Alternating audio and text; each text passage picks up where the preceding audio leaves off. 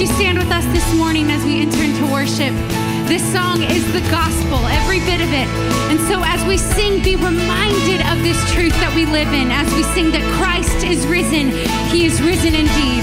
So join with us.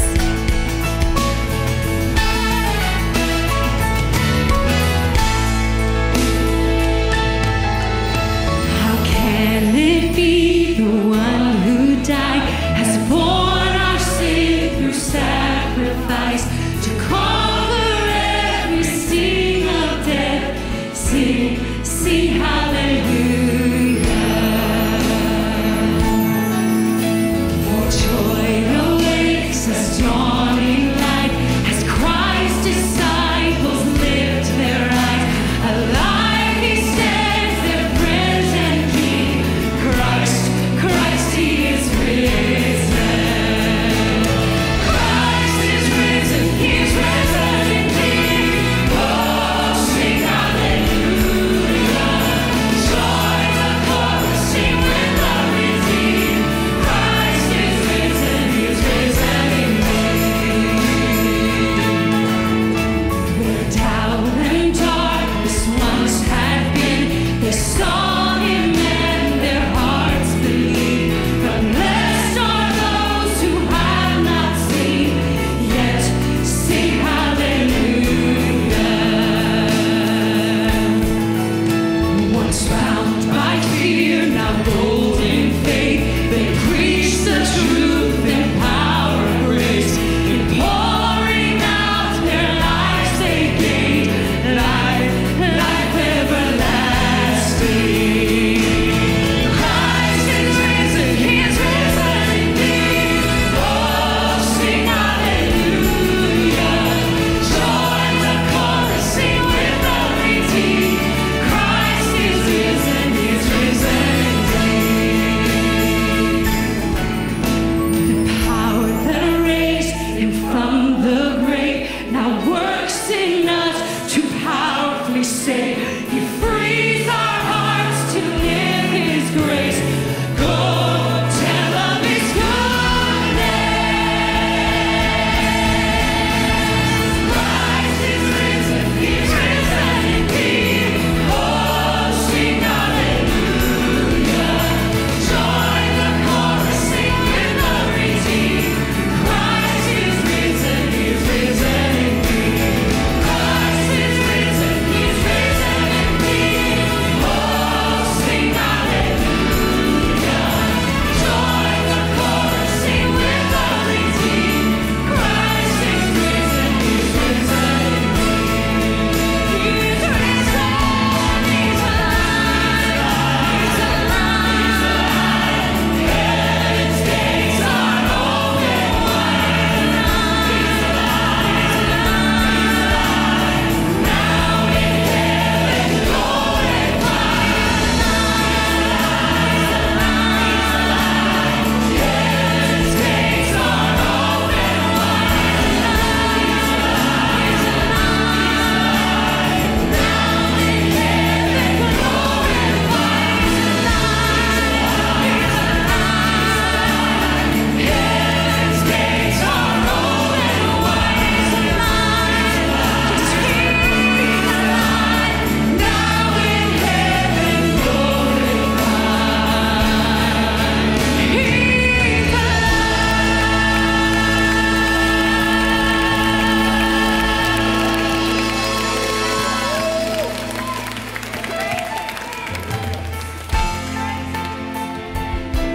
I think it was George MacDonald that says, we who must be born again indeed must awaken our souls a number of times a day.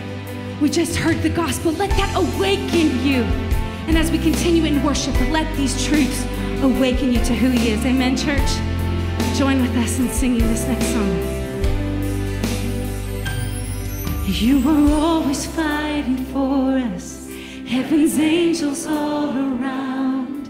My delight is found in knowing that you wear the victor's crown. You're my help and my defender. You're my savior and my friend. By your grace I live and breathe to worship you. At the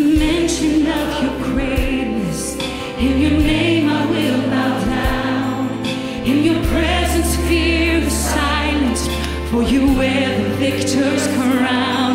Let your glory fill this temple. Let your power overflow. By your grace I live and breathe to worship you. Hallelujah.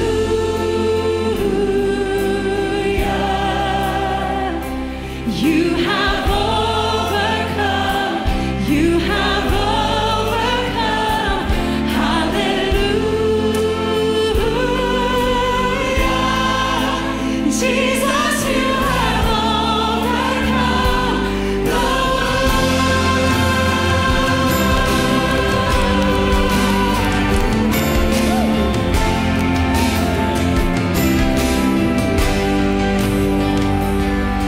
You are ever interceding as the lost become found.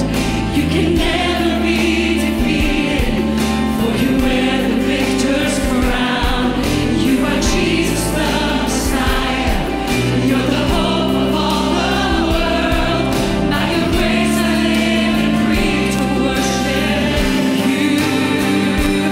Hallelujah.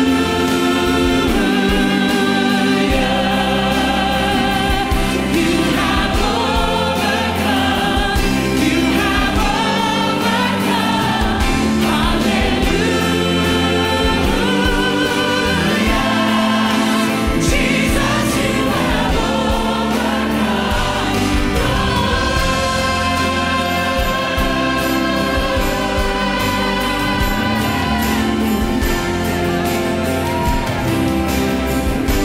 Come on, church, sing this. Every high thing must come down. Every stronghold shall be broken.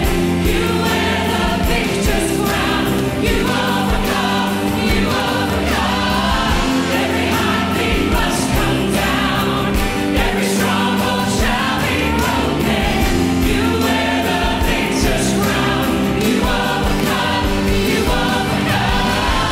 Every high thing must come down. Every stronghold shall be broken. You wear the victor's crown. You overcome. You overcome. Every high thing must come down. Every stronghold shall be broken. You wear the victor's crown. You overcome. You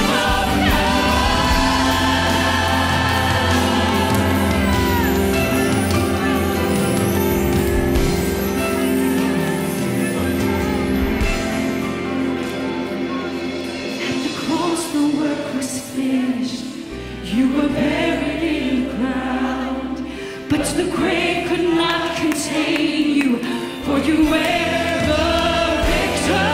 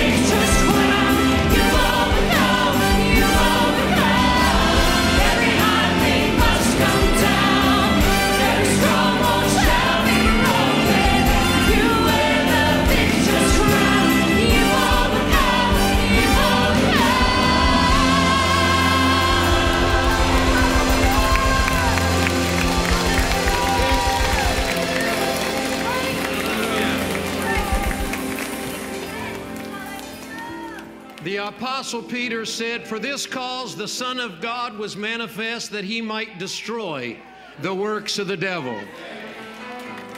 In just a few moments, we're going to open the altars. We're going to continue to worship, and whatever may be in your life, in your family, in your business, a stronghold that needs to come down, we're going to pray for you that in this day, today, right now, that will be broken in your life, that the spirit of darkness has controlled, ruled, oppressed.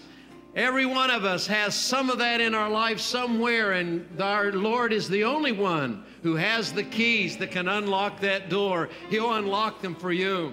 First, let's fill our mind and heart with the Word of God by reading together Psalm 68. Please read with me. Rise up, O God, and scatter your enemies. Let those who hate God run for their lives. Blow them away like smoke. Melt them like wax in a fire. Let the wicked perish in the presence of God. But let the godly rejoice. Let them be glad in God's presence. Let them be filled with joy. Sing praises to God and to his name. Sing loud praises to him who rides the clouds. His name is the Lord. Rejoice in his presence. Father to the fatherless, defender of widows. This is God, whose dwelling is holy. God places the lonely in families. He sets the prisoners free and gives them joy. But he makes the rebellious live in a sun-scorched land. O God, when you led your people out from Egypt, when you marched through the dry wasteland, the earth trembled and the heavens poured down rain. Before you, the God of Sinai, before God, the God of Israel, you sent abundant rain, O God, to refresh the weary land. And there your people settled.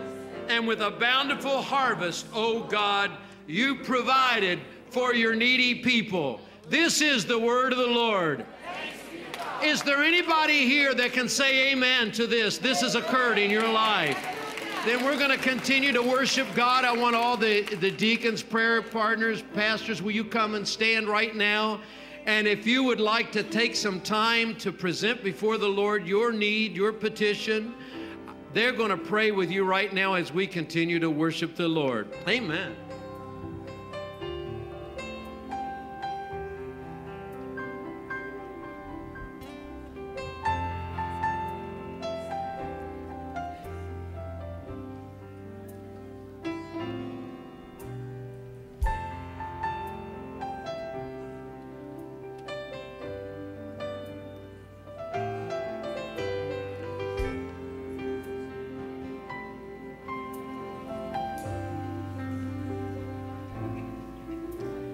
Jesus at the center of it all.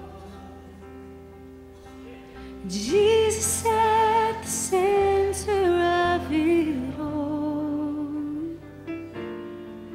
From beginning to the end, it will always be, it's always been you, Jesus. And Jesus at the center of it all. And Jesus at the center of it all. From beginning to the end, it will always be, it's always been you, Jesus. Oh, Jesus, 'cause nothing else matters. Nothing in this world will do.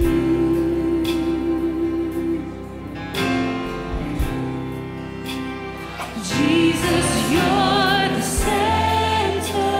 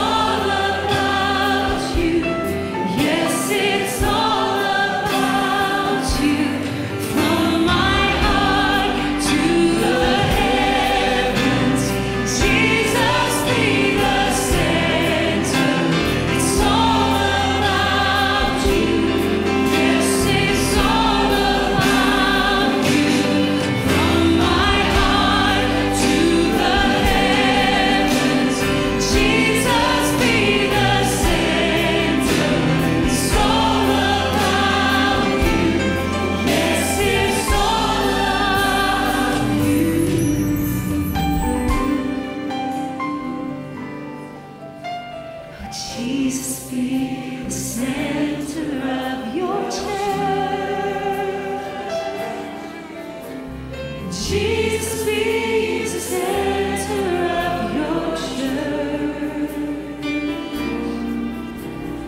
Every knee will bow, and every tongue shall confess you, Jesus.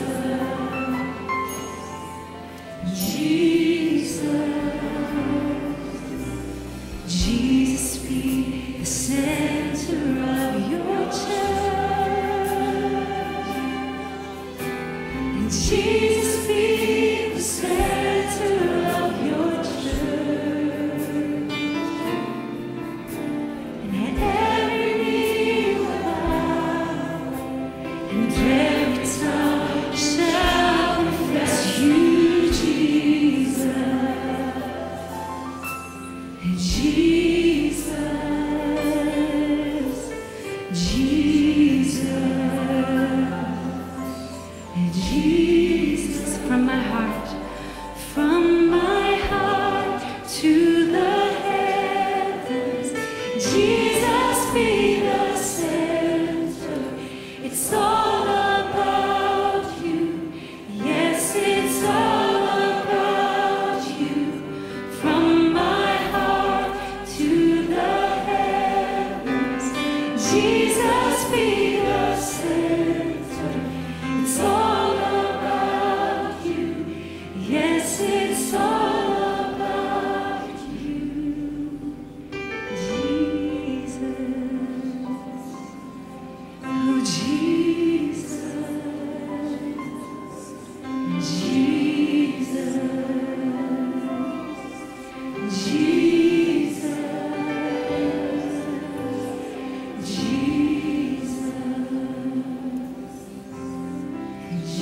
Jesus. As the choir continues to lead us in this next song, the altar will still be open. If you need prayer, please come forward. This is a safe place where you can bring your needs before the body. But you can have a seat as we still continue this prayerful worship time here.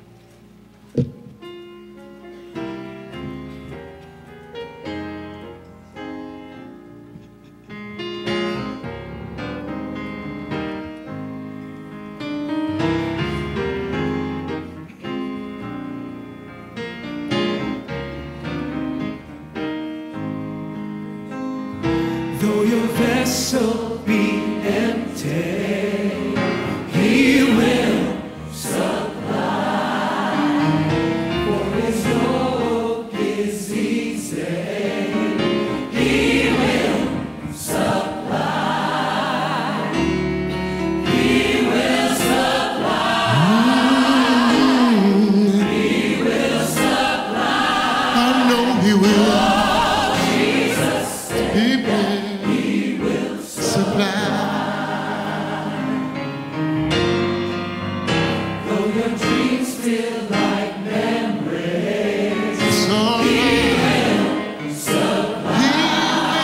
He will. relationships are now ending. Don't worry about it.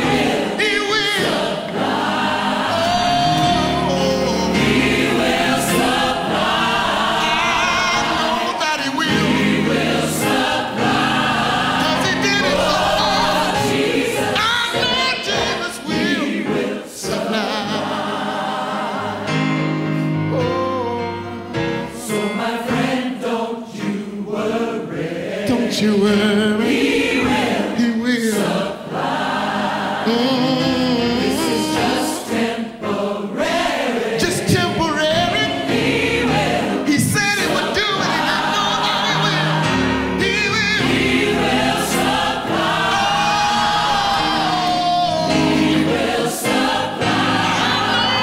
Oh, Jesus. Oh, yes, He will. Oh, Jesus. Oh, Jesus.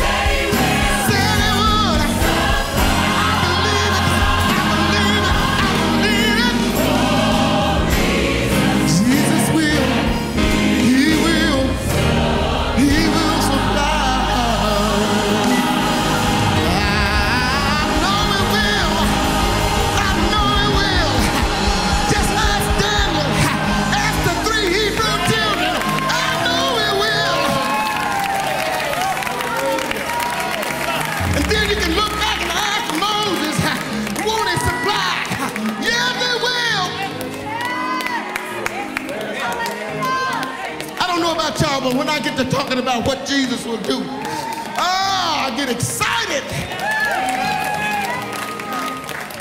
It's not no mamby-pamby for me. When I was out there serving the devil, I gave him all. But let me tell you, I got more to give Jesus. Yes, sir. Yes, sir. Because I know he will. Whatever you need.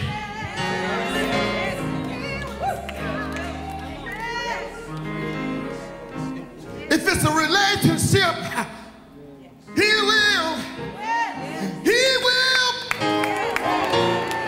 If it's finances, I know he will. If you're sick in your body, I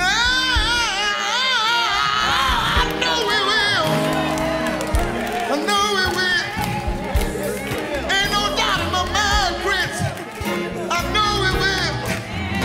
I know he will. He will supply. Yes, he will. Yes, he will.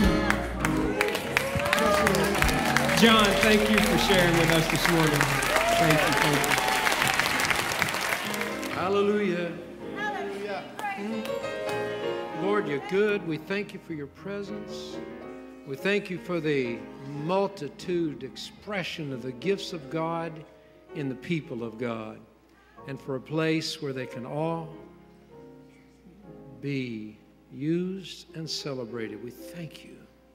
We thank you. We thank you. We invite all of our children now to go to the factory. God bless you. We love you. Glad you're here. Amen.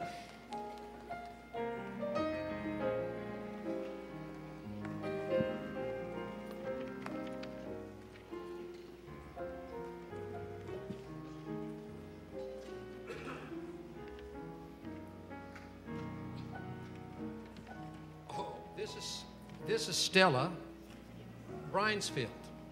Brinsfield. I even asked you how to pronounce it and still messed it up. Brinsfield. Yeah. All right. You're going to get that maybe in your life. People, you just have to set them straight. The word of the Lord says in the Gospel of St. Luke, when the time came for their purification according to the law of Moses, they brought Jesus to Jerusalem to present him to the Lord. And there was a man in Jerusalem whose name was Simeon. He was righteous and devout, looking for the consolation of Israel, and the Holy Spirit was upon him. And inspired by the Spirit, he came into the temple. And when the parents brought in the child Jesus to do for him according to the custom of the law, he took him up in his arms and he blessed God. We're still doing that today. We've been doing it since Abraham. I always think, war, famine, nations rising and falling. Surely there'll come a time when there's a generation that just doesn't want to follow the Lord. But that has never happened in all these thousands of years. And it's not happening now because we dedicate our children to the Lord. Children that are born to a Christian family are part of the covenant family. They get to make their decision on their own later on, but they're not ready for that now. We make the decision for them now. And that's contrary to the way the world thinks, but that's the way we think. And that's the way we've been thinking since Abraham. Train up a child in the ways to go, and when he's old, he won't depart. That's what we do. That's what we practice. The privilege of parenthood is God-given, and you're responsible to him for the way you rear your child. And it's fitting that you should come and present Stella to the Lord today, to present her to the Lord. So we celebrate with you. And I want to ask, do you, the members of this church, receive Stella in the name of the Lord Jesus Christ and promise to be to her fathers, mothers, brothers, sisters, and friends? If so, would you say, in the name of the Lord Jesus Christ, we do. And do you, parents, dedicate Stella to the Lord and promise as elder children of your Heavenly Father to pray for and with her that she will grow in the knowledge and the love of the Lord? If so, would you say, we will. We're going to pray for you, and we're going to anoint Stella. We're going to anoint our heads that she would think the thoughts of Christ, and our hands that she would do the work of Christ, and her feet that she'd walk in the ways of Christ. Lord, we thank you for this family, this godly family that loves you. And we pray now, Lord, as we lay our hands upon them, that they will be the hands of God being laid upon them. And Lord, I pray now for Stella as she grows up in a world very different than the world I grew up in.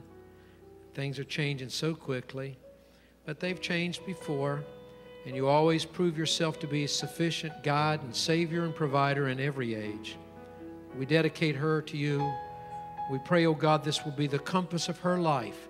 The true north is always her relationship with God, that she will learn in the bosom of her family and her church. We ask in Jesus' name. All God's people said amen. Amen. Please direct your attention to the screen.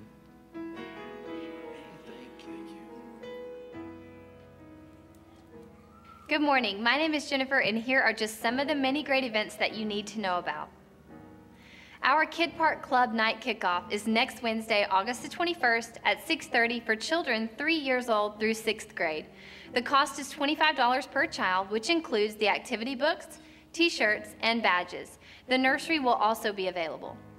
Please pick up the registration form at the Kid Park Center, and feel free to contact Janice Blanchett with any questions at janice@ccnash.org.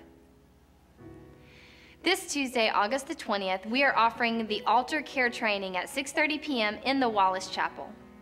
If you feel called to the altar care team, are a member at the church, and have completed the What Christ Church Believes and Teaches class, join us for this powerful time of training with Jackie Stanfield.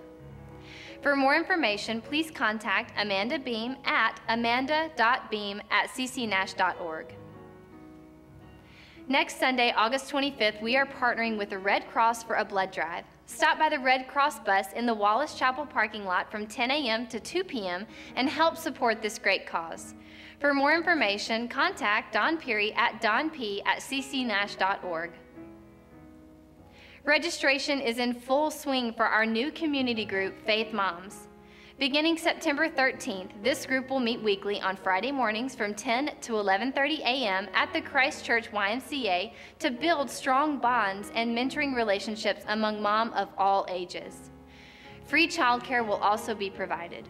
Please register with Rebecca Robinson at her table by the Kid Park Center or email her at ccfaithmoms@yahoo.com. And those are just some of the many great events happening at Christ Church. For more information on these events, check out the online calendar at ccnash.org or pick up a bulletin at any information desk. I want to add one more announcement to that. Next Sunday night here at 6:30, Benny Prasad will be here. Now, Benny's been a friend of Christ Church for many years. He travels the world. In fact, he's been to every single recognized country on the planet with passport to prove it. His passport's about this big because I keep having to make a new one and add to it. But Benny has some amazing stories, not just because of his travels, but how he got into these countries and what he did while he was in those countries with the gospel. And so, well, Benny is going to be settling down, so this is probably our last time to host him and to hear from him directly. So make plans to come out. He is getting married, and he's going to settle down and pastor a church, is what I understand. And so his life is about to change. But we love Benny around here, and I hope that you'll take the time, especially if you've never heard his story, come out and spend time with us. Next Sunday night, that will take place in the Elevate Worship Center, which is located beyond the Breezeway. It's otherwise known as our youth center. So make sure you come out next Sunday night at 6:30. Well, we want to welcome all of our first-time guests. If this is your first time to Christ Church, I like to tell people we're the perfect church for an imperfect people, because all of us here we're just a makeup of a bunch of people that have made a mess of our lives. Some of us are really religious, and we're trying to overcome that as well, and it's just everything in between. So I just want to ask you, if you are perfect, please don't come here and mess it up for the rest of us. So can I get a big amen from everyone who knows you're not perfect? All right, good. So if you will, if this is your first time here, lift your hand with me. The usher wants to give you a card. We just ask that you fill that card out. Join us in the hospitality room after the service. we'd like to give you a gift, give you some refreshments, and also, of course, give you information about our community and take a moment to get to know you. And so you'll find the hospitality room located here in the foyer on your left. The ushers are going to come back now to receive our tithes and offerings. And as Christians, we give for several reasons. And one of the big reasons that I give is it reminds me every time I write that check that I'm giving back to Him a portion of what He's given to me. And that it's all His, but this portion is designated for His work, His kingdom work that happens in this church and around the world. And so that's why I give. And some of us give because we feel compelled to. We feel guilty if we don't give. And as a pastor in a church, I'm going to tell you, give anyway. Go ahead, because you're helping pay my salary, and I really appreciate that. And so, if preachers aren't honest with you that one reason they need you to give is to sustain the budget, they're lying to you. Aren't they? It's part of the deal. And so we might as well own that and be honest with you. But the reason I give really is because I've come to learn to trust in Him, that He gives me everything anyway, and so a portion of my income does go to His work. So let's pray together. Lord, we thank You for this opportunity to be a part of Your kingdom work and to remind ourselves that You are the provider of all things, and we trust You with everything. In Jesus' name, amen.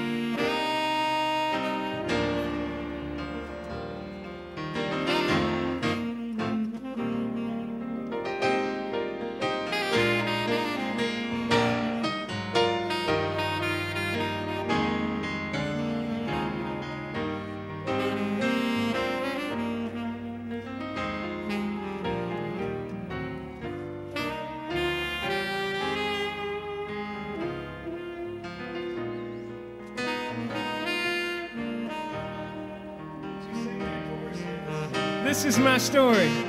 This is my story. This is my song, praising my Savior all the day long. This is my story. This is my song, praising my Savior all the day long. Well, most of you know already that we are having a party today. We are celebrating 30 years of wonderful ministry by Mercy Ministries. And we thank God for that. And Nancy, we all know who Nancy is here in Nashville, and especially in Christ Church, and how effective and wonderful her ministry has been and how it's inspired many of us to launch out and do things for God as well.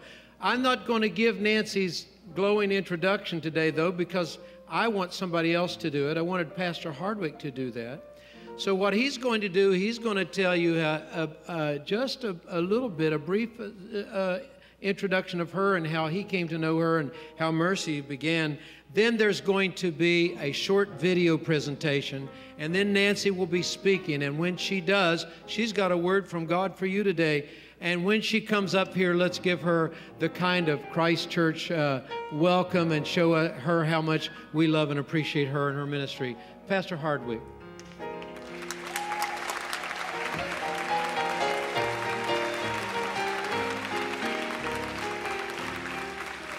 Nancy, why don't you come up here?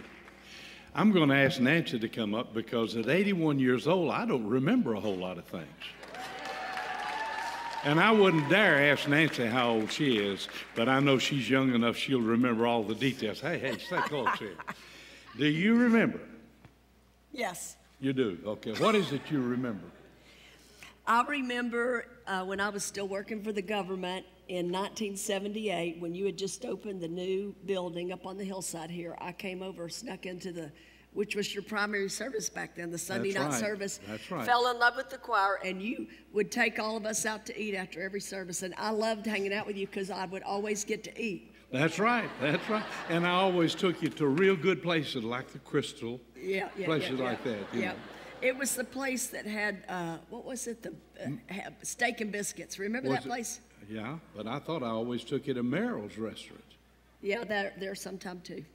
Steak and biscuits. Ireland's. That's right. Merrill's and Ireland's both have gone out of business. The reason, I guess, is because that I'm getting older and I don't have time enough to take everybody by there. Yeah. Bill Merrill died. I guess you knew that. Yeah. Okay, now let's talk about, you were in Louisiana. Right. And some way, Christ Church, we began to feel like we needed to do something along the lines of helping girls that found themselves in the situation where they needed help. And did I call you? Yes, I left Nashville by the direction of the Lord to go start the first home in West Monroe, Louisiana. And actually, I had been there about 7 years and felt that God was tugging on my heart that this was not just going to be a one-home thing. And I felt like God was saying, go back to Nashville to open a place. And I said, Lord, that's where my family is, my nieces, my nephews, so you're going to have to confirm to me. And while I was praying for confirmation, you picked up the phone and called me, and I had not talked to you in 7 or 8 years.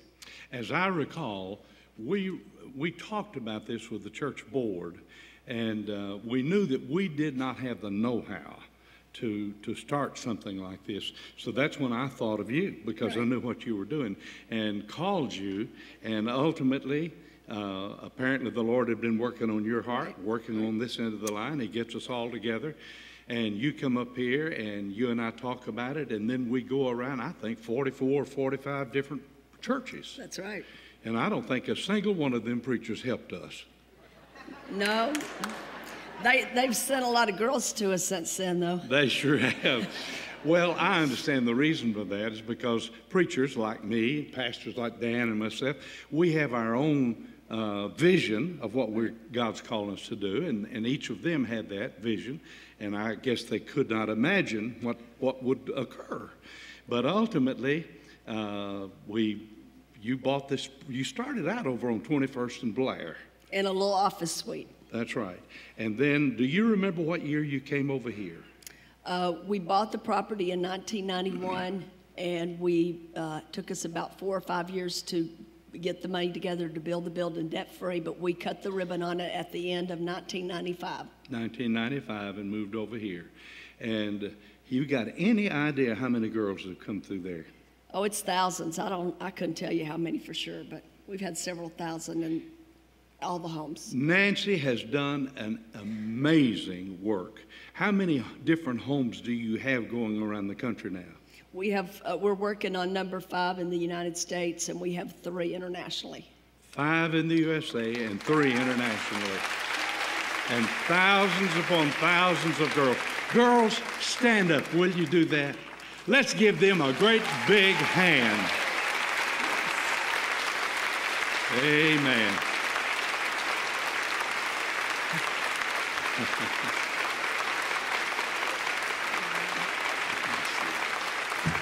All right. And God bless you, Nancy, for all that you've done and that you're going to continue to do. Now, I'm 81 years old, and if you were a man, I'd ask you how old you are. But being a lady, we never ask ladies. But I know we're going to ask the Lord to give you 50 more great, wonderful years. Take it. Everybody be in favor of Nancy doing this work for another 50 years, say amen. God bless you, Nancy. I love you, girl. Love you too. Thank you so much.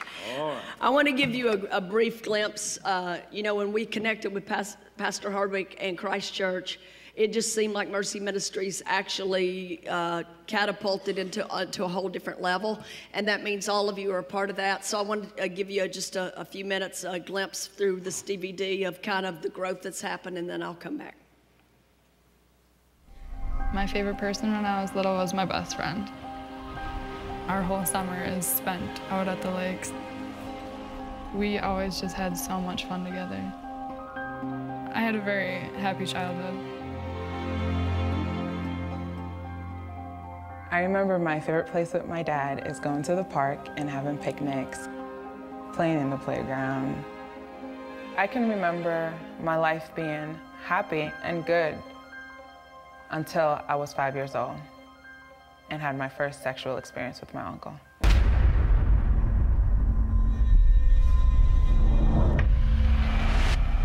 And that went on for 10 years. By the time I was 8, my uncle began to pay me for any sexual activity. Going to school with a lot of money, that felt good. And when I was about 12, there was a member at the church that started to molest me. I started to think that that's the lifestyle that I was destined for. There was a group of boys in my school that started to sexually harass me. My perception on life started to change, that in order to get other people's attention, I needed to look nice. I started being very promiscuous, manipulative, controlling. I started prostituting. I'd get raped, and I never left the situation like, man, I just got raped. I was more thinking, I hope I actually make my money tonight. I turned to drugs and alcohol. Bottles and bottles of alcohol. Prescription pills. Marijuana. I started cutting. Started to cut a lot. I went into the hospital. Pulling in my hair. First abortion. Hitting myself, and I ended up in jail at 17 years old. And I woke up every single day just wanting to die. I almost wanted to match my scars on the outside to match the scars inside so people could see that I was hurting. I don't know if anybody knows the feeling of being a human but not feeling like a human. And I was so mad at God for that. A couple months later, I got pregnant. That's when I decided that I should apply to Mercy Ministries. Mercy Ministries is a residential Christian-based program. We take in young women ages 13 to 28. They stay with us an average of 6 months, free of charge. It's for the young women who choose to come and deal with their issues. I walked into the home, I bawled. We deal with issues such as eating disorders, self-harm, addictions, unplanned pregnancy, girls who have been horribly sexually abused, even young women who have come out of sex trafficking. They loved on me. That was something nobody had ever done. We have several residential facilities in the United States and internationally, and we are moving forward to begin other locations as well. I actually felt like I was important for the first time in my life. The best thing about Mercy is the tools they give you to constantly stay in the Word, to constantly be seeking God's guidance in all things. Taught us a lot about mind, body, and soul, how to eat well and take care of your body, and how to exercise. Mercy was awesome. If I were to paint a picture of my life in the future, I'd see myself being a motivational speaker and helping other women get past the abuse. When you give to Mercy, you are literally making the difference between life and death. I found this life that I did not think existed.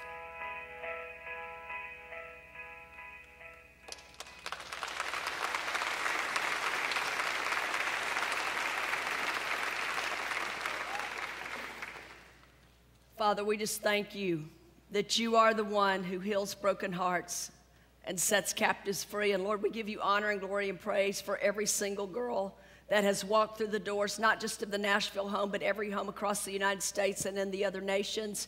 And Lord, I thank you that you are not a God who just tries to rehabilitate, but you are a God who transforms us. You give us a new heart and a new spirit, and you set us free because of what Jesus did on the cross. We receive our freedom, spirit, soul, and body. And Lord, I thank you for the 40 girls that are represented here this morning. And I thank you that the same work that you've done in the girls all the years before, that you are also doing in these young women. And Father, I thank you that they are my heroes because they are willing to come and deal with some of the most painful issues that life could ever throw at anyone. So we honor them today, and we honor you for the work that you are doing in them.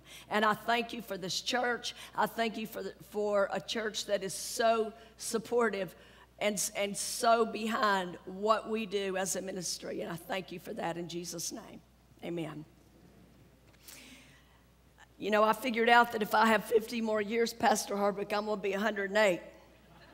So I had to think about if I wanted to agree with that prayer or not, but I guess I will. Maybe you'll still be around too. Who knows? I just want to start out this morning by saying,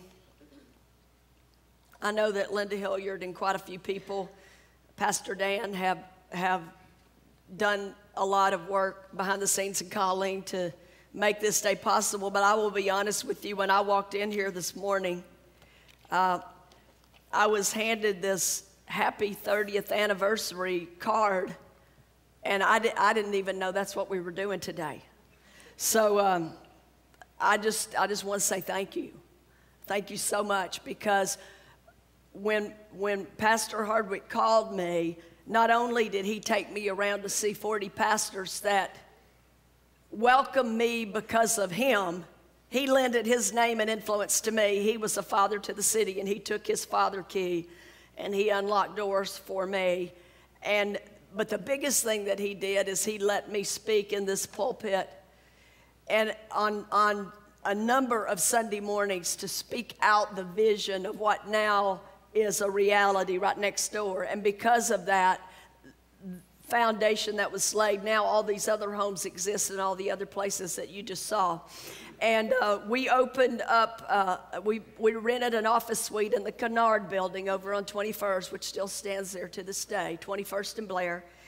And on February in 1991, I made one of the best decisions that I have ever made in my whole life. And that's the day that I hired Judy Jones to become our very first full-time Nashville employee.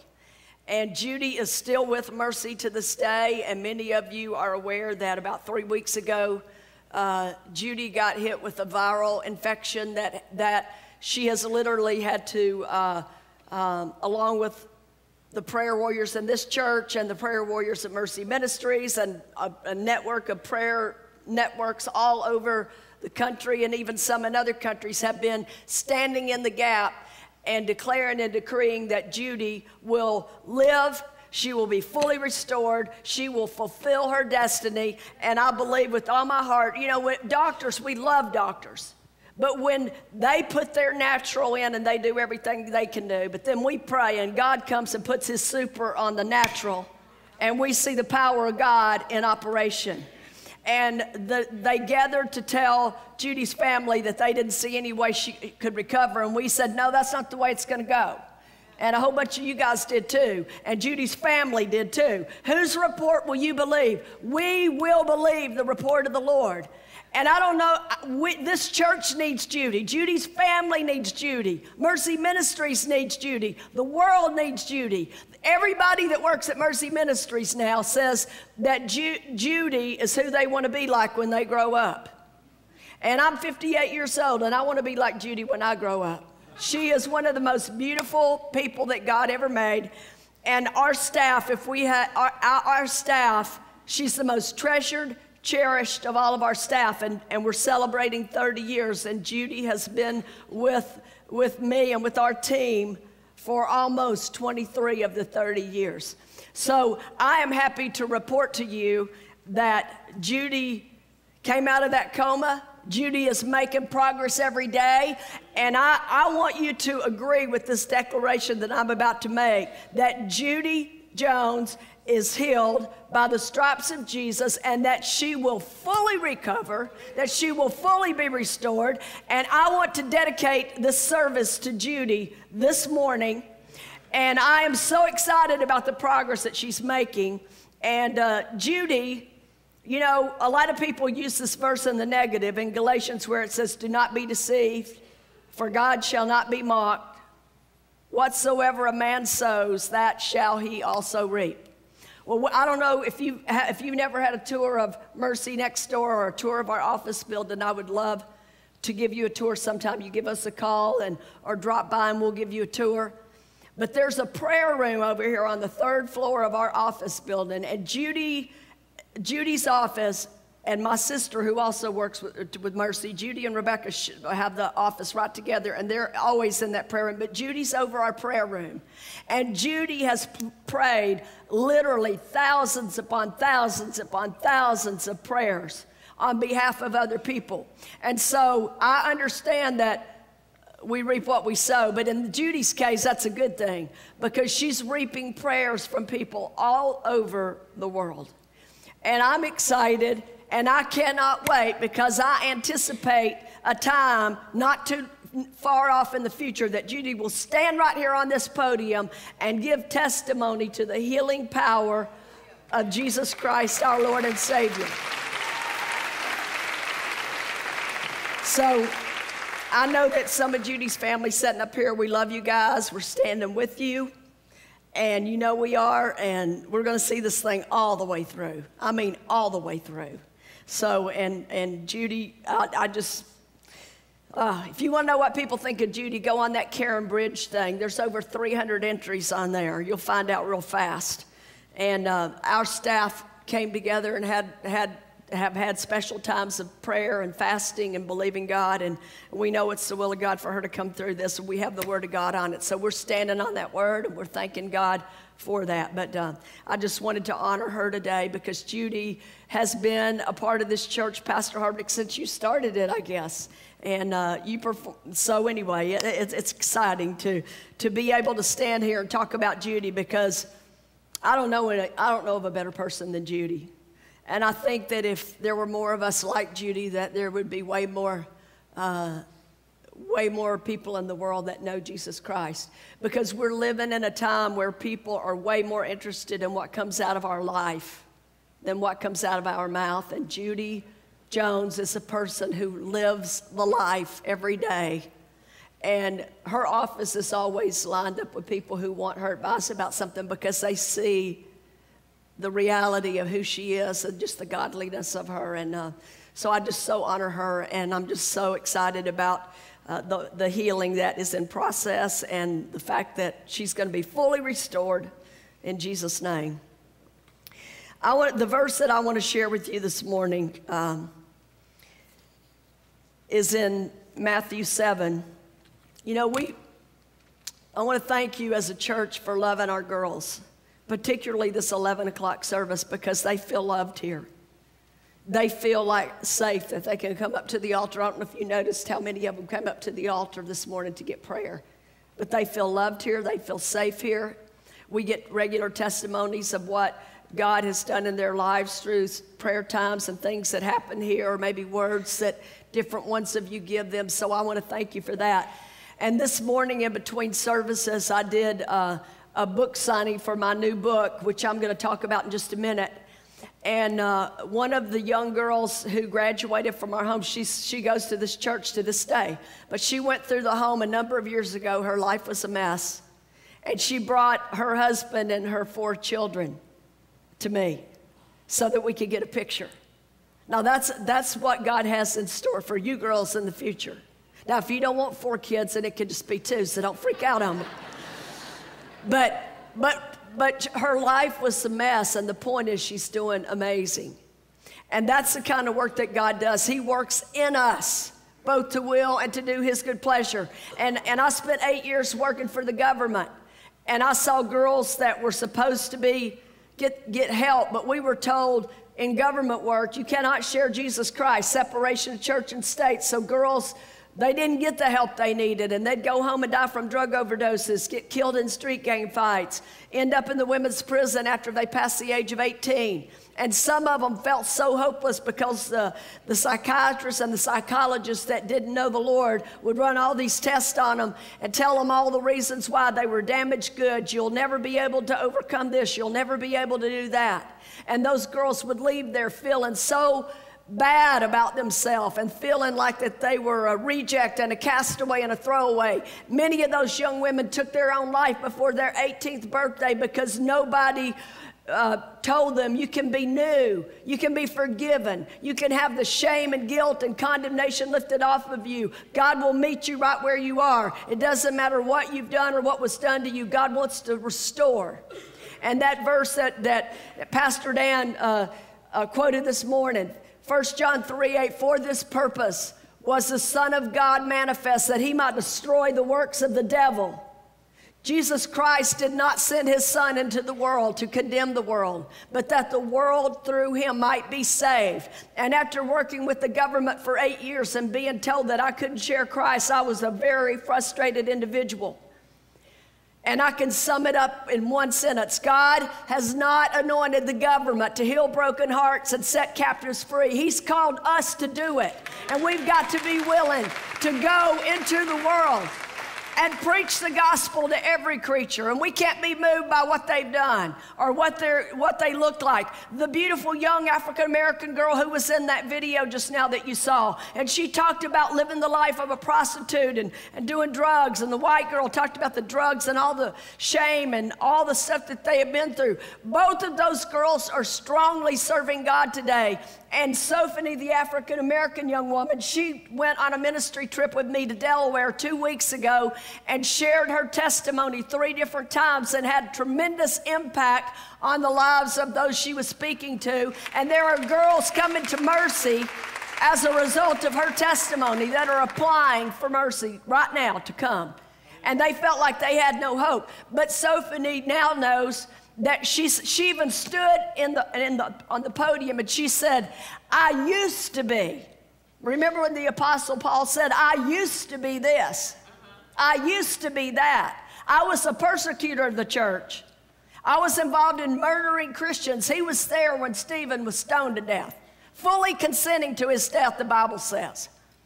And Sophie stood and she said, I used to be a prostitute. But today, I know what the Bible says in 1 John 1:9, that if I confess my sin, that God is faithful and just to forgive me and to cleanse me of all unrighteousness. So she said, I've made a commitment to God. This is powerful. That sex is for marriage, and I know that when God looks at me, he sees me as if I'm a virgin, and that is absolutely the truth, according to the authority of God's word. We need to get a revelation that the Bible is true, and if it says it, it means it. What do we see when we see somebody on a street corner selling their body? What do we see when we see somebody in gangs selling drugs? What rises up in us when we see tattoos and all kinds of crazy nose rings and whatever kind of rings? They're everywhere now. What do we see? I know that the culture of today's world probably challenges us in a big way not to judge. And there may be a reason why God put the word creature in go into the world and preach the gospel to every creature. Because to us, some of us, they look like creatures, right? But you know what? God wants us to love people unconditionally and not be moved by what they look like or what they're into or what they do or whether they live up to our standard or whether they dress like us. I mean, bottom line is if we get threatened by people like that, then we need to deal with our own insecurity. So, if God met us right where we were when we called out to him, and he did, and he does, then we need to be willing to meet people wherever they are. And we let God, he does, you know, I remember when I worked for the government, it was always behavior modification. Y'all know what that is, right? You try to change people from the outside. But only Jesus Christ can put a new heart and a new spirit inside of a person and change their desires. And when we're born again, we may have been born into a bloodline of drugs and pornography and sex addiction and all kinds of things. But when we receive Christ, that's why the term born again, what the term born again means, that the bloodline of Jesus Christ supersedes the bloodline that we were born into. And in Christ, the curse is broken. And we can, by the power of our choice to serve God, stop a generational curses and start a generational blessing. And that's what our Mercy Girls do. By the power of their choice to serve Christ and to renounce the past and to believe that they are now daughters of the King, they start a generation of blessing. And there are thousands that have graduated now, and it's being perpetuated through the generations. That's why we themed our anniversary celebration from generation to generation, because it's about the generations. And God's promises to bless the generations and that we can leave a legacy. And I want to tell you guys that, you know, when I started in '83, in 1991, about 3 months before September 11th happened, my dad passed away. And we were just getting ready we had built the girls' home and been operating there, and we had just built our office building, and we were getting ready to move into that office building. And I was shocked by all that surfaced in me after my dad died, all kinds of issues that I was dealing with. And I knew that I needed help, but I was just trying to, you know, I'm supposed to have it all together because I'm the head of a ministry, right? So, you know, I didn't really seek help. I was just trying to cope with it all by myself. And I don't know why we think we're supposed to do that, because we're not. Accountability is a good thing. Counsel is a good thing. The Bible teaches us that we all need each other. And that's just pressure that we put on ourselves, and it's not the kind of pressure God puts on us. And so I thank God for good friends, because I had a good friend in my life at that time. And she called me one day. She lived in another state, and she called me. She had seen me struggling for several months. And she said, I see all the girls you're helping. I see all that God's using you to do. But she said, look, I'm seeing your life, and you're a mess, and you need to get help. And she said, get a legal pad out and take these names down. She gave me 5 names, 5 phone numbers. And she said, look at your watch and tell me what time it is. So I remember it was 4:45 in the afternoon. She said, okay, you have exactly 20, I just gave you the names. I did my research, and I just gave you the 5 names of the 5 top-rated Christian counselors in Nashville. And you have exactly 24 hours to call me back and tell me that you made an appointment with one of these people. And Brother Margaret Phillips' name was on the list. And she's the one that I called. I called her 23 hours and 45 minutes later. I beat the deadline by 15 minutes. And you know why I waited so long? Because I was listening to the voice of the enemy, because he was screaming in my ear, what are people going to think about you? You're supposed to be a leader. What are people going to think about you? You're supposed to have it all together. What are people going to think about me? My dad just died and I needed help. Why do we put that pressure on ourselves? I don't know if you lead a company. I don't know if you lead a ministry. I don't know if you've been a leader in a ministry and maybe you've fallen. But I know one thing for sure. If my friend had not challenged me to go to counseling and I hadn't done it, I probably wouldn't still be leading Mercy today. And my point is that we're all just people. And we are all just trying to do a good work for God. And some of us, when we stand up here, hopefully we're anointed to preach the word of God, but when we walk down from this platform, we have to walk it out just like every other human being. There's no special gift to walk it out. And so finally, what gave me the courage to call and make the appointment was, number one, my friend was holding me accountable. Accountability is a good thing. Secondly, and that's the kind of friends you need, friends that'll hold you accountable. If you surround yourself with yes people, you're already in trouble. The second reason I had the courage to call is because I figured out that counselors, professional counselors, are bound by laws of confidentiality so that nobody would ever know that I was going and I could just sneak over there. I'm just being honest. And so I started going, and I went what I thought would be a few sessions for a few weeks, and then it'd all be okay. Well, guess what? 7 years later, I was still going to see Margaret Phillips every week.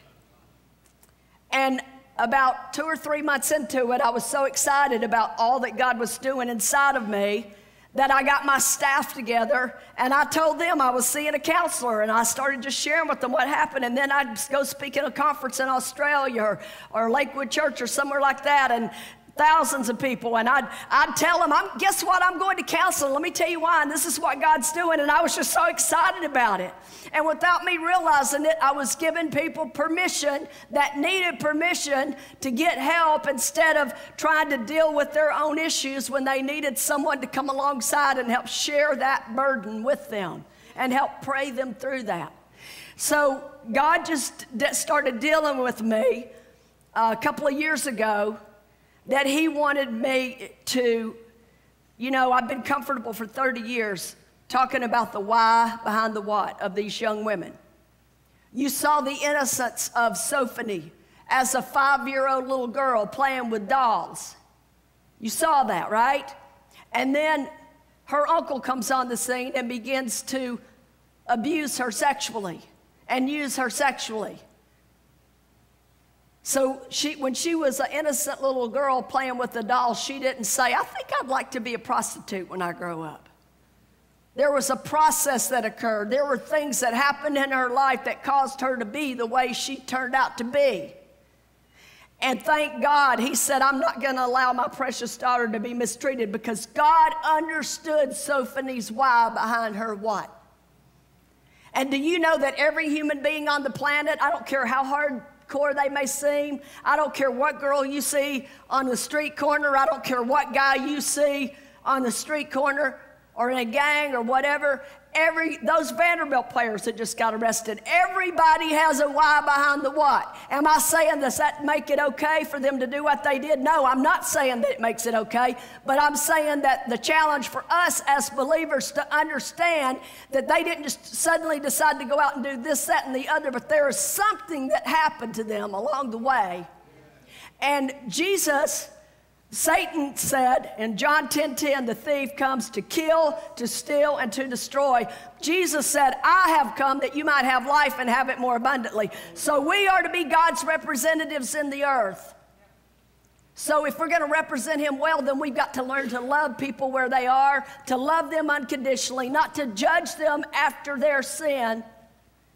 In Psalm 103, God says, I have not rewarded you after your sin, nor after your iniquity. Aren't you glad? I sure am. I sure am glad. And so what God asked me to do, and this is a chapter that I want to share with you, because if we're going to represent Christ well in the earth, and we're supposed to be his ambassadors and his representatives, then we've got to learn to judge ourselves and not other people. We judge ourselves and we love other people. And love never fails. But in order to appropriately love people unconditionally and have God's perspective about the individuals that he brings across our path, we have to judge ourselves first, because if we don't, our perspective won't be right. And let me share this passage very quickly. Matthew 7, verse 1 through 5. Judge not that you be not judged, for with what judgment you judge, you will be judged. And with the measure you use, it will be measured back to you. And why do you look at the speck in your brother's eye, but do not consider the plank in your own eye? Or how can you say to your brother, let me remove the speck from your eye, and look, a plank is in your own eye? Hypocrite, first remove the plank from your own eye, then you will see clearly to remove the speck from your brother's eye. Okay, so go back to me starting to go to counseling 2001. I think that my plank was probably pride. because I didn't want anybody to know I needed to go to counseling. So that was one of my planks. Another one of my planks was probably self-righteousness. Another one of my planks was probably comparing myself to other people. Well, compared to that person, I mean, you can always find somebody that you can come out on top of if you want to start the comparing game. Brother Harbert used to work at be the chaplain at the men's prison. I'm sure that you could feel good about yourself if you compared yourself to all those guys over there. You're great. Yeah, he's great. He is great. But God said, Nancy, if you are going to have the right perspective for the long haul to deal with the issues that I bring through your doors, and you're going to be able to be the kind of leader that I want you to be so that your staff can respect you. Because I had all this unresolved anger and just, oh my gosh. If Judy was here, she could tell y'all about it. Ask her when she comes back. But anyhow, but I needed help. Even though I was leading a ministry, and you know what the Lord said to me? If ministry leaders would deal with their stuff before their stuff deals with them, then they don't have to leave their post. And so God said, you need to take personal responsibility, because for you to have God's perspective, I've got to get that plank out of your eye so that you can see clearly to get the speck out of someone else's eye. So I would challenge you today, if you're someone like I was in 2001 and can still be. And by the way, I don't go to see Margaret every week now, but I still do go see her. I've been to see her several times this year. And we all need people in our life that we can be accountable to. We need to make sure that we are continually examining ourselves and judging ourselves. And if we judge ourselves, then we won't have to be judged. And we'll be able to love people unconditionally. So this story is my why behind my what. This is never tell God never, because I told God I would never write this stuff in a book. And I started about age 8 out of my own life. Very comfortable telling their stories, but not mine. And I start when I'm about 8 years old. And I share very deep, intimate stuff in here that was very painful. I cried a lot of tears writing this book. It just came out. And there's 2 things this book will do for you. It will help you, give you permission to deal with anything you might need to deal with and feel great about it. And the second half of the book you will have so much faith, because I share a few other stories of other people. You will have so much faith with the last half of the book that when you look at a person, you'll believe that God has the power to change anybody, everybody, no matter what the problem is. Jesus is the answer, and he can transform anyone. Jesus came to seek and save that which is lost. He's able to save to the uttermost, and there is absolutely nothing too hard for him. That's why I cannot wait to see Judy walking and leaping and praising God. Because the same Jesus Christ that died for our sins, he also died for our emotional healing. He died for our physical healing. Isaiah 53 is the full account. He paid the price for all of it. So I just want to encourage you guys up in that corner today. God is on the throne. He's on the job. And we're going to see this thing all the way through. And so, Lord, we thank you ahead of time for raising Judy up and for all you're going to do in her life. Because you know what? He's not done with Judy yet. We need her. You need her. I need her. They need her, okay? And I need you, and thank God I have you to help us do what we do at Mercy. We have the best staff on the planet. Judy is one of them. And if any of you guys try to hire any of my staff away from me, then you just made a way for them to get a raise, because I'm not going to let you have them. That's how good they are. And so anyway, I really appreciate it. I've probably gone over my time a little bit, but I do have my new book available today. And we have a 30th anniversary magazine. We brought copies for you to take as many as you want. There's a 30-year timeline in here that you'll really be blessed by. And these issue-related books, cutting, addictions, eating disorders, sexual abuse. We're getting testimonies from men and women. These books were written for people who do not come to a place called Mercy, but they come to a God of mercy. and they receive their help in time of need. These books are filled with principles of freedom, and if you can't afford them, we'll give them to you, because we just want to see people get set free by the power of God, and we're sick and tired of the experts of the world who do not know God telling people they were just born this way and there's nothing you can do about it, because that is a lie. And so we are here to proclaim liberty and freedom to the physical and spiritual captives, no matter what their problem may be. Jesus is the answer, and don't believe anything less, because God said that he came to redeem and restore all that the enemy has stolen. Amen. Thank you. We do. Yeah. Real quick before you get into that, because I know that's really important. This Sunday or this Wednesday night, we have a Journey to Freedom group that is starting. Yeah.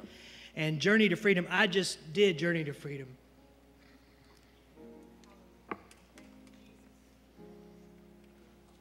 One day I'm going to tell my story too, Nancy. Thanks for your courage. But Journey to Freedom, I spent 8 weeks. It's just a short commitment.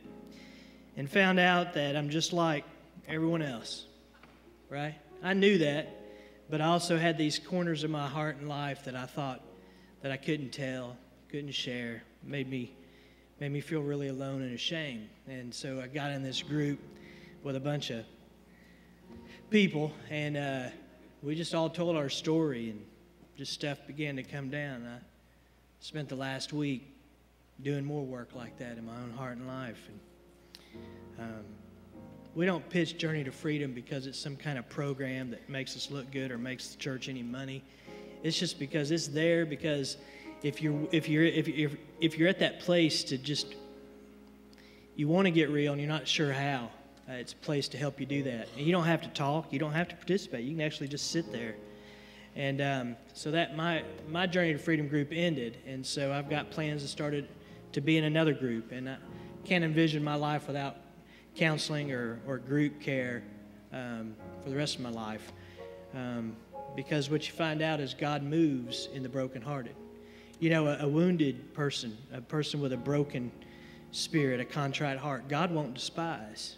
But man, when all that pride and arrogance and self-reliance, all that keeps us from getting to freedom, it's not necessarily because God's kicked us to the curb that he won't help us. It's just that until you're willing to say, I need help, no help can work. And I just want to encourage you, it is this Wednesday night at 6:30. And if you're like, I don't want to go to a group at Christ Church, heck, I didn't sign up to go to a group at Christ Church.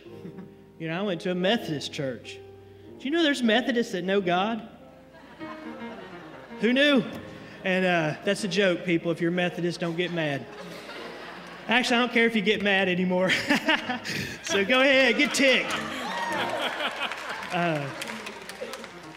Chandala Bahanda. Let's see. No, seriously, if you'll go to the YMCA Restore Ministries and just find, we're part of a whole system of support groups. And if you want to drive across town, you want to find one at a weird hour, a weird time, go. But just do something. And if you need a counselor referral list, you email me, daniel@ccnash.org, and I will email you a list, and I'll probably add to it. You've got 24 hours to email me back to let me know you made an appointment. So, wow. Well, we're going to receive, I was about to say, and this is wonderful. That's very moving to me. It's very important, you know. The Lord gives us, we can't get it all done here in just this sanctuary setting. And sometimes we need some specialized help. And this is wonderful. This is a gift to our church. When Nancy first started with our church, we wanted to help her help those poor people that needed help. And not realizing that many of us were in need of exactly what she was offering to others. My time came a couple years later when I had to go get some help myself and my whole family. And we went through that journey, and thank God. But many times God raises up these specialized groups to get out on the edge before we all know that we need this. And then they turn around and they're a blessing. So we help them financially or encourage them to open up their ministry. And then, lo and behold, they get expertise and knowledge from the Lord that they pour back into the church. And that's what Nancy has done all these years, and especially this morning. Very moving to me. We're going to receive this offering. And please go to her book table, get a book, take some time, thank her for her ministry and her time of these 30 years. And also, all these specialty books, I got to say something about them. They're so good. I read the one on cutting because I have dealt with that so often. There's somebody you know that cuts. There is. Somebody you know cuts. You think, no, yes, absolutely. You read these specialty things even though you don't think you may need them yourself. You'll be shocked when suddenly the Lord just opens your eyes and see all this stuff going around. These are wonderful little books. They've come out of much experience. They're not just theory. God bless you to give what you're capable of giving. You've already been asked to give. This is not for Christ Church. This is to bless Mercy Ministries and the wonderful work. And then when we have finished with the offering, we will dismiss you. So God bless you now as you give. Lord, let your light of your face shine on us. Lord, let your light of your face shine on us, that we may be saved, that we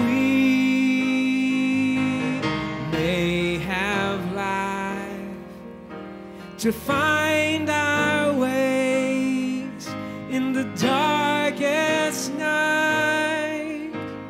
Let your light shine on us. Lord, let your grace, Lord, let your